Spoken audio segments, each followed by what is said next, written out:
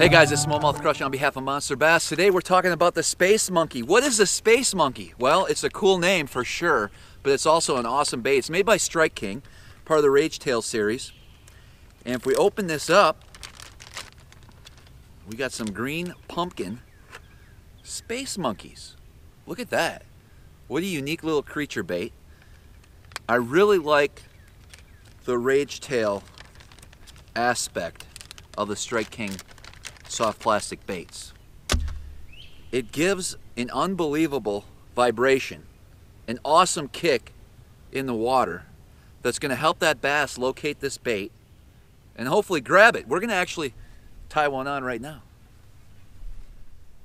Real simple setup. I'm going to Texas rig this bait, and so I have an extra wide gap 4-aught hook which fits perfectly into this plastic.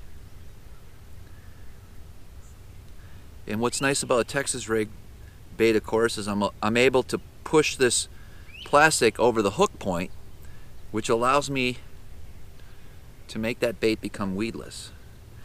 And I'm using a 1/4 ounce weight, tungsten weight. I have a little bobber stopper to hold it in place. And it's a real simple but effective setup. So I'm actually going to be throwing this on 15-pound fluorocarbon. I have a baitcast setup here.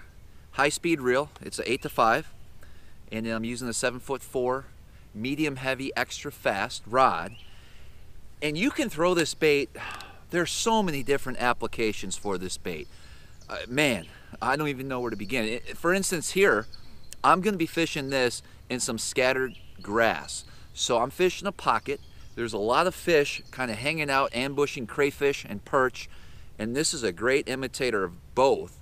Not only the crayfish, but also it has that vibration. That fish is going to think something is just swimming around down there in that grass, and they're going to come over, investigate, and hopefully open their big fat mouth, and we can catch one. So I'm going to be tossing around the vegetation. I'm just going to be working it back, trying some different types of cadences, different retrieves. I might hop it a little bit. I might just drag it. I might shake it around the grass clumps. You can also punch with this. So if you have some heavy matted up vegetation, you can actually put a heavier weight on, maybe a 1/2 ounce or an ounce weight, Texas rig it, punch it through that grass, that canopy, whatever the case may be, lily pads, cattails, milfoil, coontail, hydrilla, whatever type of vegetation that you have and you think those bass are in it, you'll be able to put that bait right in the feeding zone. So I'm going to get up here, get to work. I'm going to work some of this scattered grass and just slowly bring this Space Monkey back, and hopefully it's going to get me a nice big bass.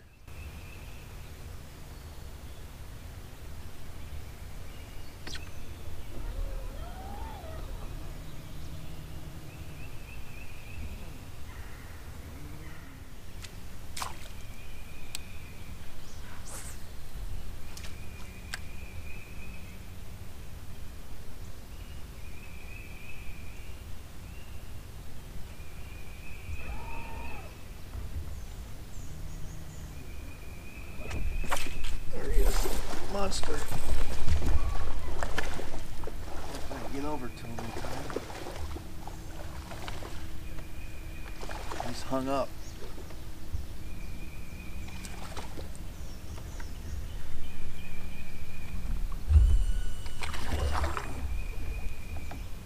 He ain't as big as I thought.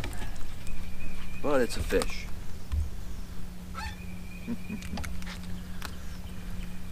Space Monkey's the deal. Put a nice little bass in the boat. I almost lost that fish.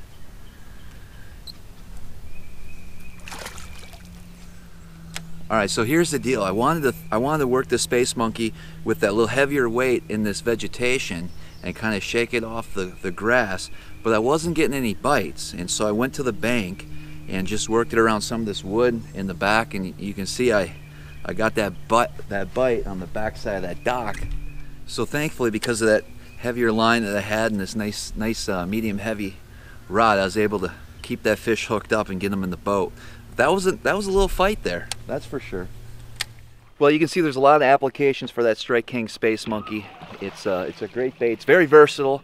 I was obviously So I was flipping it in the grass, and of course you can flip it along in some of the wood, some of the nastiest cover that you can find. As long as it's Texas rig, you shouldn't have a problem. So I encourage you guys to pick up a pack of the Space Monkey. Give it a try. I'm sure it's going to help you put some more fish in the boat this season. And as always, until next time, we'll see you guys on the water.